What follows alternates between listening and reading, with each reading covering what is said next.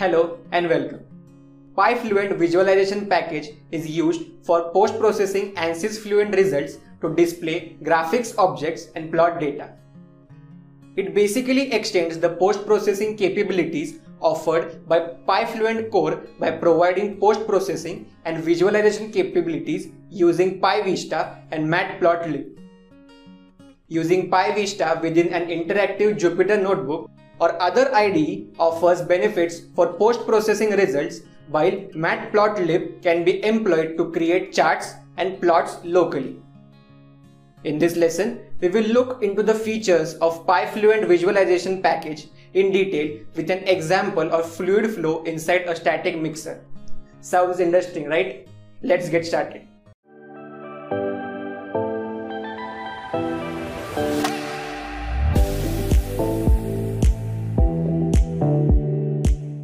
PyFluent-Visualization is a package that works hand in hand with Ansys Fluent and uses PyFluent session objects to enable script-based post-processing. It offers an interactive window on the client side which allows users to view post-processing objects locally in the IDE, unlike the core package where the post-processing objects cannot be viewed if the case file is running on the server. The package utilizes a range of libraries including PyVista and Matplotlib to render these objects in the interactive window. Let us now explore the capabilities and features of visualization package with a static mixer example. Navigate to the folder which you would like to be your working directory. Please note that the simulation files required to demonstrate this workshop need to be in the same folder. Type cmd in the address bar which opens the command prompt in the particular directory and type Jupyter Notebook to open a new Jupyter Notebook session. Now create a new Python notebook as shown. This opens a Jupyter Notebook where each line of the code can be executed individually. Let's start with performing the required imports and setting the configuration. This piece of code sets the display configuration for the current session and helps in generating plots and graphics by importing Matplotlib and PyVista libraries. Matplotlib notebook code is used to display plots in Jupyter Notebook. Next, let's start a Fluent solver session in double precision mode with two processes. For this lesson, we will work with Fluent GUI disabled. Hence, show GUI is set to false. Let us now load the already simulated case and data file which are already placed in the working directory. You can see the status of the file getting loaded onto the Fluent session just below the input tab of the notebook. To visualize results for the static mixer case, we need to add post-processing elements using PyFluent commands. This can be done by using graphics object. Now let's get the graphics object for the current solver session and name it as graphics. Here, the graphics object is taken from PyVista library which is used to visualize the extracted data. As the first element of demo in the visualization package, let's display mesh using graphics object. To display mesh, create the graphics object with the name mesh. Let us now check the status of mesh by using round brackets.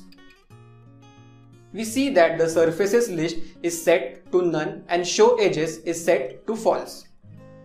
We need to display mesh for all the surfaces of static mixer. Hence, add all the surface names to the list, say velocity inlet 1, velocity inlet 2, pressure outlet and wall. The edges can be displayed in the mesh by setting show edges to true. Checking the status of the mesh again confirms that all the surfaces of the geometry are selected and edges will be shown. To display the mesh, use the code mesh.display followed by round brackets. This will open an interactive window which allows the object to rotate, pan and zoom just like a Fluent window. You also have other options like reset camera, perspective view and other in the window. Similarly, let's display the mesh without any edges by setting Show Edges to false and displaying the mesh. As the next element of post-processing, let us look at how to create a plane surface using Surfaces class.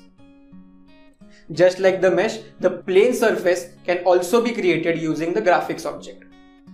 Let's create a graphics object in Surfaces named XY plane assigned to plane. To know the inputs required and the status of the object, type plane followed by round brackets. It shows that the type is isosurface and not plane surface.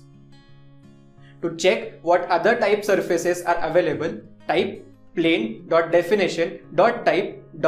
And press tab. Here select allowed values and execute the code. This shows that there are two types of surfaces and we need to select plane surface. Hence define plane surface for the type of surface and check the status of the plane again. This confirms that the type of surface is now changed to plane surface. We can see that the creation method is by default XY plane, and let's keep it as is. The aim here is to create an XY plane passing through both the inlets of the static mixer, hence the Z direction can be given as shown.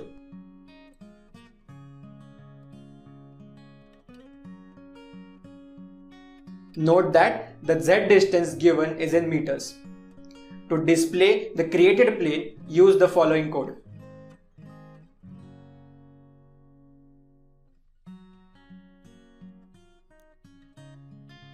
Next, let us learn how velocity contours are displayed on the XY plane created in the previous step using the visualization package. To create contours, append contours to the already created graphics object.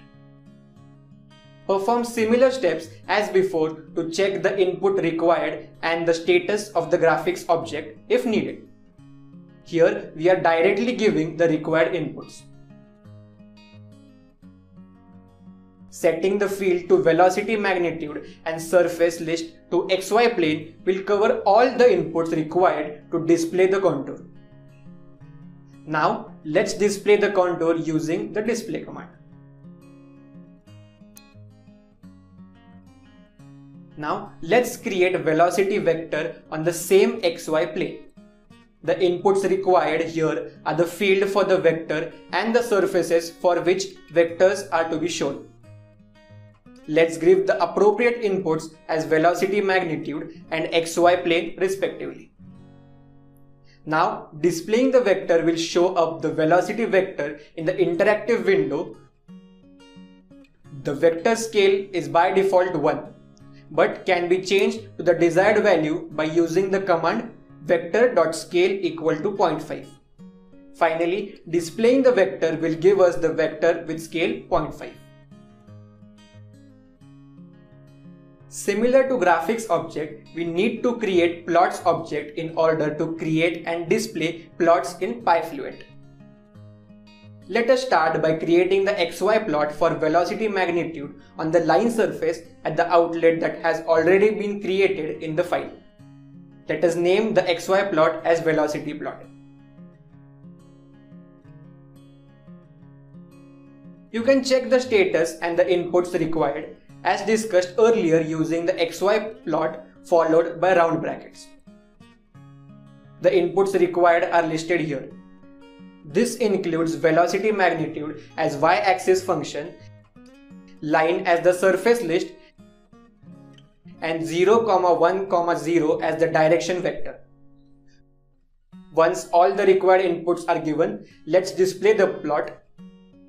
The command plot appended by the XY plot followed by round brackets display the plot as shown. In the same way, one can also generate other post-processing elements using a similar approach. For more information on PyFluent-Visualization, including user guide, API reference, and other related resources, please refer to the PyFluent-Visualization documentation. Let's summarize what we discussed in this lesson. We explored the PyFluent Visualization package and its features with an example. which started off with launching a Jupyter Notebook session and performing the required imports. We then launched the Ansys Fluent session and imported the case and data files to perform post-processing using PyFluent commands, and explored how various post-processing elements are displayed. This brings us to the end of our lesson.